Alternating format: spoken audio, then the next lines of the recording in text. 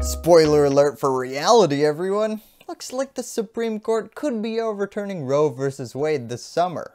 America just got themselves an early bootlegged version of this final decision before its official release date. Maybe they'll change the end due to audience reception, maybe not. No matter how you slice it though, the core conflict here is the same. Now it might all feel a bit esoteric, but for all of its nuance, this fight can be summed up by the t-shirt labels of pro-life and pro-choice. Now the debate today is regarding exactly how to deal with ambiguity in America's founding documents. You see, when the founding fathers were figuring out which rights to hand out, freedom of speech, guns, jury trials for conflicts over more than $20, yeah, they were sort of scratching the bottom of the barrel by the 7th Amendment. The founders didn't write down literally every right that could have popped into their heads.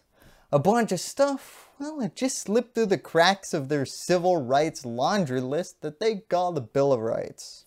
For example, marriage doesn't get mentioned once in the Constitution.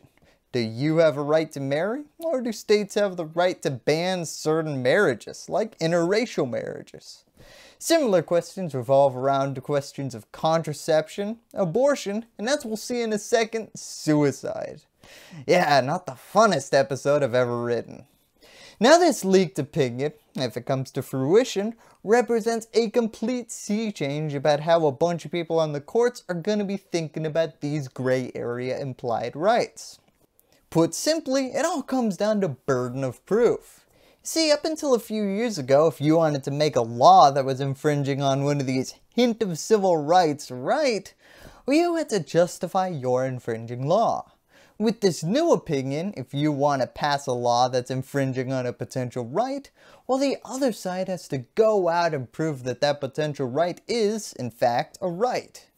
Now this sets up a landscape for revisiting every gray right area that wasn't specifically nailed down by the founding fathers or a subsequent constitutional amendment. With cases like Roe vs. Wade, progressives successfully argued back in the day that the 14th Amendment protected every American citizen's right to privacy. Now that is specifically their privacy to make their own decisions. It's an incredibly libertarian point of view that says, hey Uncle Sam, it's a free country over here. Back off. I'm making choices that aren't hurting anyone. As long as you're not hurting anyone with these choices, should be good. Now of course if you believe that a fetus is someone, then you would argue, well, you are hurting someone. Now that's exactly what Texas was arguing in the 1970s case of Roe vs. Wade. In the end though, the court looked at the facts and found that there was no legal classification for fetuses in America's founding documents, and because of that, they ruled that you can't restrict the rights of a known entity to make choices in order to protect the rights of an unknown entity. It would be sort of like a state outlawing lawn mowing because they wanted to protect the lives of each individual blade of grass. It's my right to choose whether I mow my lawn or not, and if you're going to tell me not to do it, well, you better give me a better reason than that. Now it's this whole idea of compelling interest that we're going to come back to later. And this brings us to today, and the conservative rebuttal to all of this. Now they come armed with their own test for determining whether something is a right or can be regulated. And to the 1997 case of Washington v. Glucksberg, a case that is a lot less fun than its name would suggest. Now there was this doctor, Dr. Glucksberg, who had a few terminally ill patients. Now he wanted to help them through assisted suicide, but Washington state had a Natural Death Act of 1979 that was standing in his way of doing that. So, you want to help your patients kill themselves, but the state won't let you. What do? You sue. The legal argument was that assisted suicide was protected under the liberty interest of the 14th Amendment, and therefore states didn't have the right to impose blanket bans on suicides. So how did the Supreme Court even begin to approach this dark question? Well, enter the Glucksberg test. Now this test comprises of 3 unique steps. First, is that right guaranteed in the Constitution? Nope, the founders didn't explicitly grant people the right to end it all. That would have been really weird. Life, liberty, and the pursuit of death. Now second, tradition.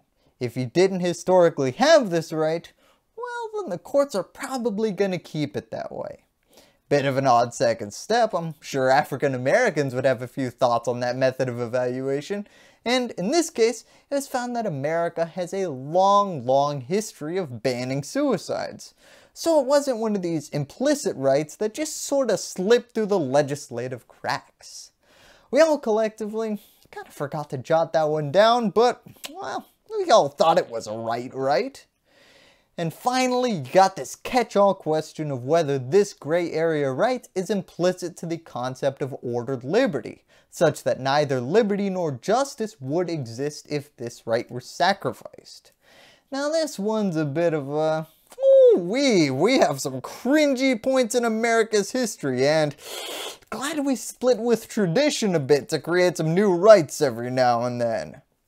Now with this three-pronged test, the spotlight was put on the legitimacy of the potential civil right rather than the infringing law.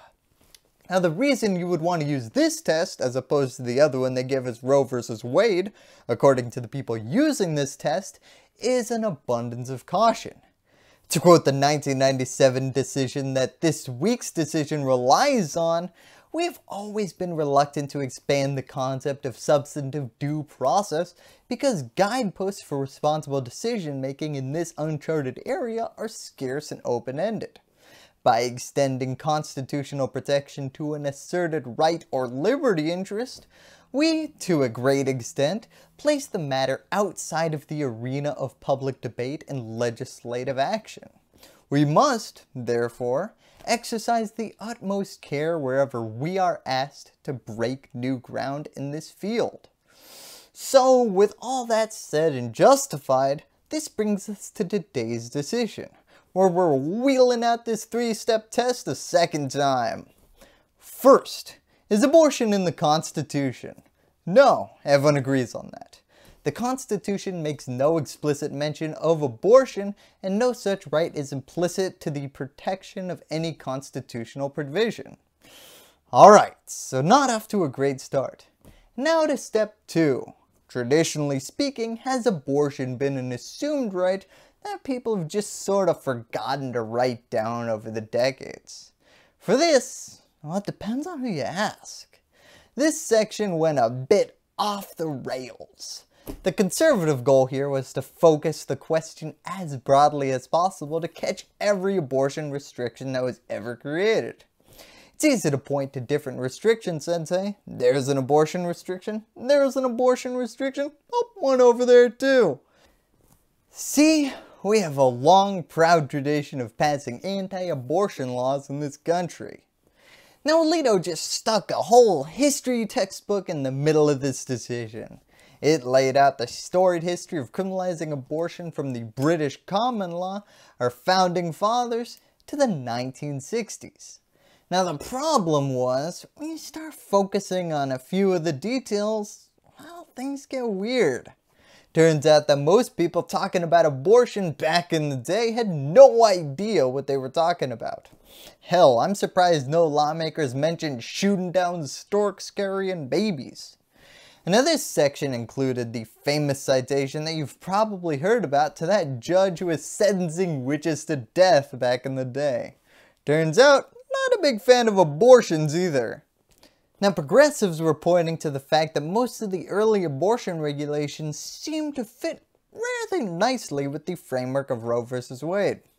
It's not perfect, but let's play a quick game of spot the difference. You see, in the Roe decision, you have a trimester system where first trimester, states can't regulate abortion at all. Second trimester, states can regulate abortions, but only if they're citing the compelling interest of protecting the woman's health.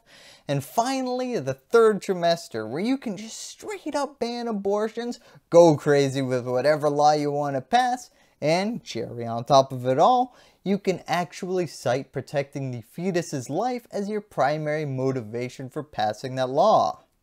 Colonial regulations were based on a quickening standard. Before the fetus started quickening, well, its rights were very ambiguous. Although when doctors can start detecting a fetus with their 18th century technology, you can no longer get an abortion. No x-rays or nothing though, so the line was basically drawn when a doctor feels comfortable assuming that's a bun in the oven and not a big lunch. Now this generally was about 16 to 25 weeks. Then in 1827 we saw the first of many pre-quickening abortion bans. But unfortunately for conservatives, the compelling interests that were cited were across the whole map. These procedures are dangerous. I'm passing this to protect women's health. These procedures are dangerous. Gotta pass them to protect women's health. Then you got eugenics. We need more waspy kids running around and can't have them all getting aborted. And of course, the man of the hour. Gotta protect that fetal life. Ban abortions at all stages. Now progressives were arguing for the second test that because regulating all stages of abortion first showed up somewhat late in the game, and even when it showed up, the motivations behind these laws were, to put it lightly, mixed, this does not represent the promised tradition of abortion regulation for the purposes of protecting a fetal life that would be required for the second step. Now Alito, in his decision, countered this claim by saying, none of that other stuff really matters. An anti-abortion law is an anti-abortion law. The sheer fact that they were on the books regulating it back in the day shows that we didn't consider abortion to be a right. He specifically wrote, the right to abortion does not fall within this category. Under the latter part of the 20th century, such a right was entirely unknown in American law. Indeed, when the 14th Amendment was adopted, 3/4 of the states made abortion a crime at all stages of pregnancy. So now to the final test. Is this right to an abortion implicit to the concept of ordered liberty? I think you can probably guess where this one's going. Now in answering this final question, Alito tried to differentiate this abortion decision from some of the other controversial decisions that some people are thinking's coming down the pipe. These are things like marriage rights and contraceptive rights.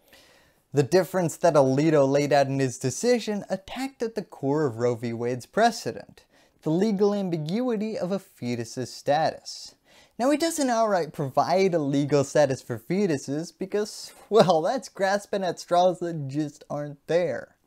But he does allege that they probably have some sort of rights if the state were willing to grant them those rights. Alito wrote in this leaked decision that the abortion right is also critically different from any other right that the court has held falls within the 14th Amendment's protection of liberty. Roe's defenders characterized the abortion right as similar to the rights recognized in past decisions involving matters such as intimate sexual relations, contraception, and marriage. But abortion is fundamentally different, as both Roe and Casey acknowledged, because it destroys what these decisions called fetal life, and what the law now before us described as unborn human beings. Now Alito's logic is that this wouldn't fall into the category of rights necessary for ordered liberty, because in this case you can't throw up your hands and say, not hurting anyone. There is an entity out there of unknown legal status that is being eliminated based on someone performing this action. Now because of this new interpretation, he's carved out a specific distinction between abortions and other gray area rights. Now this distinction has been criticized on two separate grounds. First, as we've mentioned a few times in this episode, fetuses don't currently have legal rights. Now to this, Alito's answer was, well, clearly they have some sort of rights, at least more than nothing, so states should be able to restrict another person's private activities in order to protect those rights. He went as far as pointing to implicit acknowledgement of this in Roe v. Wade itself because of the fact that, at some point, fetuses had rights. Why? Well, under Roe, states could ban abortions in the 3rd trimester, citing protecting fetal life. So they finally get rights in the third trimester? That's what he was thinking too. The other criticism here comes from the simple fact that the limiting principle might not be as limiting as promised. Now he characterizes abortion as a special case that can be restrictive because allowing one person to pursue that act is injurious to another entity. Critics see all sorts of hot-button issues, most notably marriage rights, as something that, well, it's not explicitly written in the Constitution, has a long tradition of being regulated by the states, and is arguably injurious to a separate entity. In those cases, it would be religious institutions at large. Now this would be a pretty different set of arguments from the one before us today, but the door would be open if someone wanted to make them. So that leaves this Glucksberg test as the new guiding principle for these gray area civil rights cases. To quote Justice Kavanaugh during his confirmation hearing, I think all roads lead to the Glucksberg test. Thank you, and that's all I have to say about that. Now before I go to the outro, I just want to explain to some of my regular viewers why it looks like I'm in a hostage tape here. No, don't worry, you don't need to give money, although I do have a Patreon. No, I'm just house sitting for my parents for a little bit and working from home. As I mentioned previously, my boss has gone on an extended vacation, so got a lot more work, but I'm still really trying to put out episodes as often as I can. Although this decision was released 1 week ago, so I got some catching up to do. I apologize for that. Thank you, and I'll keep working as hard as I can. Hello YouTube, I'd like to thank my patrons over here for helping me put out my videos. If you want to support independent, nonpartisan news looking into the overlooked, join this growing list of exceptional individuals by clicking on that link in the description. Also remember to like, subscribe, and do all that other fun YouTube stuff. And lastly, as always, thank you for watching.